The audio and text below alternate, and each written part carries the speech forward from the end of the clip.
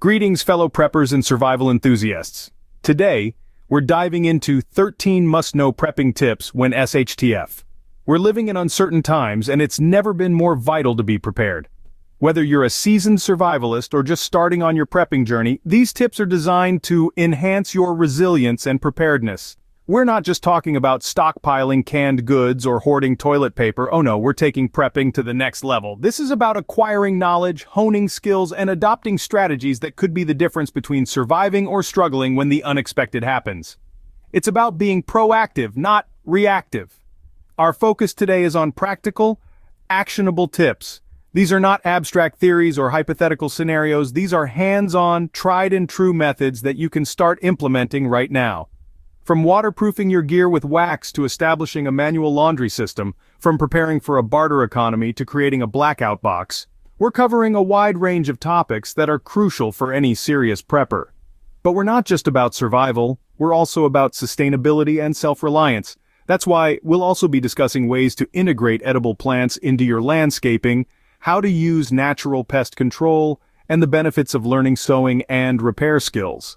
And let's not forget about technology. Even in a post-disaster world, certain gadgets can be lifesavers. We'll show you the merits of portable solar chargers and discuss the importance of having a non-electric wood stove. Our goal is not to scare you, but to empower you. Knowledge is power, and the more you know, the better equipped you'll be to face whatever comes your way. So buckle up and let's dive into our first prepping tip. First up, we're talking about the importance of keeping your gear dry. In the face of inclement weather, the value of waterproof gear can't be overstated. It's the difference between a damp, miserable experience and a comfortable one. Between gear that lasts and gear that gives out when you need it most. Picture this. You're in the wilderness, and a sudden downpour hits. You're prepared because you've waterproofed your gear using wax. It's a simple process, really. Just apply a thin coat of wax on your gear, whether it's your jacket, boots, or backpack. The wax forms a barrier against water, repelling it instead of letting it soak in. This isn't just about comfort. It's about survival. Waterproof gear can keep you dry and warm, preventing hypothermia. Your gear will also last longer and perform better, making every adventure a safer one. Remember, staying dry is staying alive. Next, we're delving into the world of bartering. When our trusty paper money and digital currency lose their value, what's your plan? Enter the barter system, an ancient method of exchange that could become paramount in a post-currency world. It's simple. You trade goods or services you have for those you need. Now, what makes a good barter item? Well, the best ones are valuable, compact, and in high demand. Consider items like seeds. They're small, light, and can produce food, an undeniable necessity. Fire-starting supplies, too, are invaluable. Without fire, there's no warmth, no way to cook food, no protection against predators. And don't forget about repair kits. In a world where you can't just run to the store for a replacement, being able to fix your gear is crucial. In a post-currency world, bartering could be your lifeline. So start thinking about what you can offer and what you might need in return. Now, let's tackle cleanliness. In a world where resources become scarce, a simple, effective manual laundry system can be a game changer. Picture this: a 5-gallon bucket, a plunger, and some water. That's all you need to create your own laundry station. Imagine the independence it offers: no need for electricity, no reliance on public utilities. This is about self-sufficiency, about taking control of your environment, no matter how harsh it may be. But it's not just about having clean clothes. It's about hygiene, about preventing diseases that can easily spread in survival situations. It's about maintaining a sense of normalcy, a sense of dignity in challenging times. This system is practical, it's resourceful, and it's effective. It's about making the best of what you have and turning it into something that can keep you clean and healthy. Cleanliness is next to godliness, and this system will keep you clean and healthy.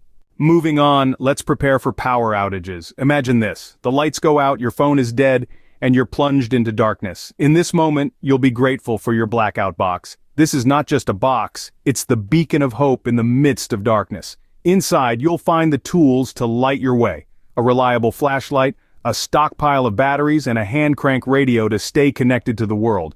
But it doesn't stop there. Your blackout box should also contain a first aid kit, because accidents don't wait for the lights to come back on. And don't forget the manual can opener and a multi-tool. These may seem trivial, but in a blackout situation, they can make all the difference. So, prepare your blackout box today and rest easy knowing you're ready for whatever comes your way. With a blackout box, you'll never be left in the dark. Next, we're dealing with unwanted guests of the creepy crawly kind. The great outdoors is indeed great until it invites itself inside your living space. But don't fret, you can make natural pest repellents right at home. For instance, garlic, mint, and basil are more than just key ingredients to your favorite dishes. They're also excellent at keeping pests at bay. A simple recipe involves crushing these plants to release their essential oils, then mixing them with water to create a spray. Not only is this solution effective, but it's also safe for you, your family, and the environment. Compare that to commercial products, which often contain harmful chemicals. And let's not forget about the cost savings. Why spend your hard-earned money on store-bought pest repellents when you can make your own for pennies on the dollar? With these natural solutions, pests won't stand a chance. Now, let's talk about the beauty of edible landscaping. Imagine a garden that not only pleases the eyes but also fills your plate. That's the magic of integrating edible plants into your home's landscaping. It's about turning ornamental gardens into a cornucopia of fruits, vegetables, and herbs. Consider your front yard. It doesn't have to be just a lawn. With careful planning, you could be picking fresh strawberries from vines that double as ground cover, or plucking ripe tomatoes from plants that mingle with your flowers. And let's not forget about the trees. Fruit and nut trees can provide shade and beauty, while also offering a bountiful harvest. But the benefits of edible landscaping go beyond food production. These plants can also attract beneficial insects, improving the health of your entire yard. In essence, edible landscaping allows you to make the most of your space, delivering both aesthetic appeal and practical benefits. Edible landscaping is both functional and beautiful. It's a win-win. Moving on, let's discuss the strategy of caching supplies. The concept is simple but effective. Don't put all your eggs in one basket. By storing your supplies in multiple locations, you increase your resilience and flexibility in a survival situation. It's like creating a safety net for yourself. When choosing locations, think about accessibility and security. You want your cache to be within reach but not obvious to the casual observer. Consider natural landmarks or structures that are easy to remember and unlikely to change. As for what to cache, prioritize essentials like food, water, medical supplies, and tools. But don't forget about comfort items. In a crisis situation, a bar of chocolate or a good book can do wonders for morale. And remember, always document your cache locations. A map, a GPS coordinate, a written description, anything that will help you or a trusted ally locate your supplies when needed. Caching supplies ensures you'll always have what you need no matter where you are. Next, we're tackling hygiene without running water. In survival scenarios, hygiene is more than just comfort, it's a matter of health. Without proper hygiene, you become susceptible to diseases that can derail your survival plan. So, what's in a basic hygiene kit for scenarios without running water? Firstly, no rinse wipes. These are your quick and easy solution for cleaning your body when a shower isn't an option. Next, hand sanitizers. These are essential for keeping your hands germ-free, especially before meals.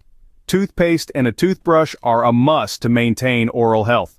A sturdy comb or brush can help keep your hair tangle-free. Don't forget about feminine hygiene products. They're important for the women in your group. Lastly, include a small towel and soap. Biodegradable soap is a great option as it's environmentally friendly. Even in the toughest conditions, you can maintain your hygiene. Remember, staying clean is crucial to staying healthy. Now, let's harness the power of the sun. Picture this. You're out in the wilderness, your electronics are running low on juice, but you're miles away from the nearest power outlet. That's where portable solar chargers come into play. These compact, lightweight devices can be a game changer when it comes to keeping your essential electronics operational. There are different types of portable solar chargers. Some are designed for small devices like smartphones and tablets, while others can charge larger items like laptops or even car batteries. They work by converting sunlight into electricity, which can then be stored in a power bank or used immediately to charge your devices. The real beauty of these chargers is their simplicity. All you need to do is unfold the solar panels, position them towards the sun, and plug in your device. No power grid, no problem. With portable solar chargers, you'll always have power on hand. Moving on, we're threading the needle on sewing and repair skills. In a world where a shopping trip isn't just around the corner, knowing how to mend your clothing and gear becomes an invaluable asset. It's not just about patching up a tear in your jeans or replacing a lost button. It's about ensuring your survival attire maintains its integrity and function, keeping you warm, dry, and protected. Imagine this. You're out in the wilderness and your backpack strap snaps. With basic sewing skills, you can stitch it back together in no time, ensuring you can carry your essentials without any hiccups, or think about a scenario where your tent gets a tear. Knowing how to repair it on the spot can mean the difference between a safe shelter and exposure to the elements. In essence, these skills are about self-reliance and sustainability. Mastering these skills can greatly extend the life of your gear.